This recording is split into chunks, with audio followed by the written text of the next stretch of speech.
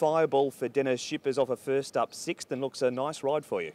Yes, it definitely is. He had his second runs tomorrow, and then he had his first run, and I think he wasn't that fit just yet after that run. I've got one trial and a few gallop on that horse, and then he definitely feel better. Talk us through the trial that you rode him in at Happy Valley. What sort of feel did he give you? Dennis Yip told me to just sit behind front cover for him and see if he got a kick at the last 200 and just ride him a little bit. And then when the last trials and I slid behind something, and then when I pull him up and he just give me a kick nicely. He drew gate 5 in the trial, barrier number 10 on race night. Has he got the early toe to get across, or might you look to drop in again? I believe so. Maybe the drawing night that pick probably will go forward, but I still believe he probably got enough speed to get there. If not, probably just hoping for the pace going too quick and I can just slick in maybe perfectly 1 hour back position.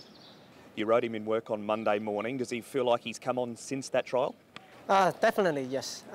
He's got fitter and definitely fitter, and hopefully he can win the race. Back to last Sunday, congratulations, a win with Sparkling Night. Dennis has been a good supporter of you this season. Yes, thank you.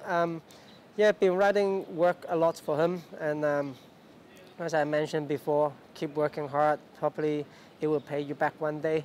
So I'm just doing what I'm doing, keep working hard.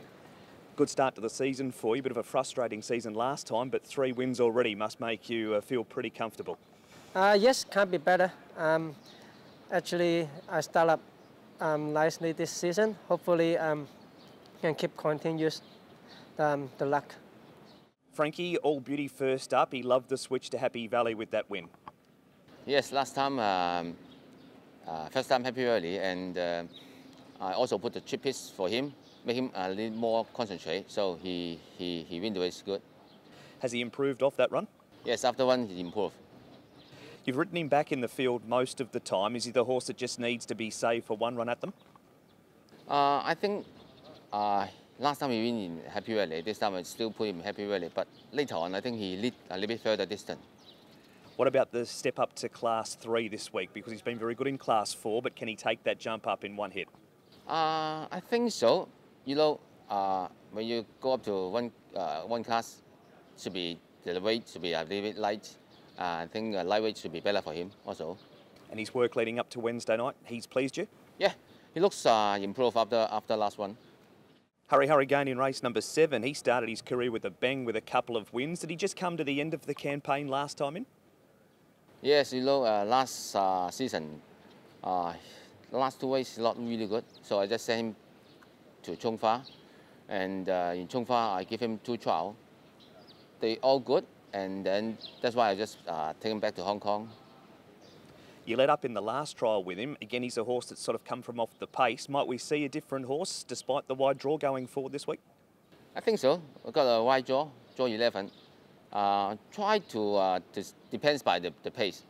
If the pace are not really fast, I can go a little bit, maybe 3rd, 4th. It depends by the pace, I think. Are they both horses, All Beauty and Hurry Gain, that have got good futures in Hong Kong? I think so. Yeah, both is a good new blood for me. Yeah. We move to the weekend. You've got Winning Dreamer engaged. Was there a temptation to run him in the Group 2? I still testing this horse because last season he have some accident, and so he's not really consistent. I think now he looks much better. I tried him before this race. I give him a chip piece. He looks a little bit better. So I hope I give him a chip piece in the race, more concentrate, and then to see how it's going. Keith, you ride Compassion Spirit this week, ran 4th first up without a trial, so you'd be expecting some natural improvement? Yes, I worked him after his last run, and he feels in a good form, and Manfred has done a good job with him. Got such a great record over the 1200 at Happy Valley. What about going to the 1650 for the first time? It did.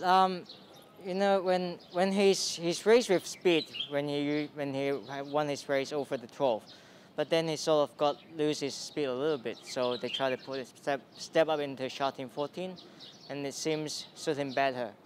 And now I think it's time to step up and try 1650. He's no stranger to you. He's a horse you've had success on in the past.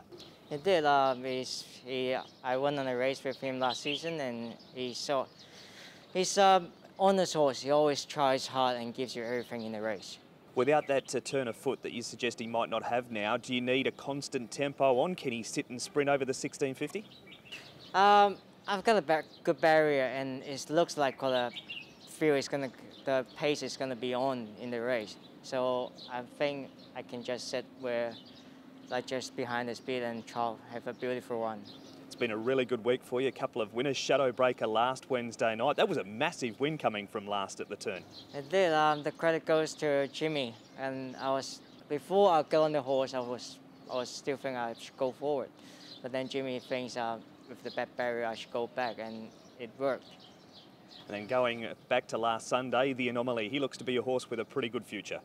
Yes, he won on his debut. And he always shows that he's a potential horse. It just needs more time for him to grow, and in time, I think he will become a nice racehorse. He had them covered pretty easily there on the weekend. Oh, he did a beautiful one, and with it's no speed in the race, I got an easy lead, and I just have every favorite happen in my way.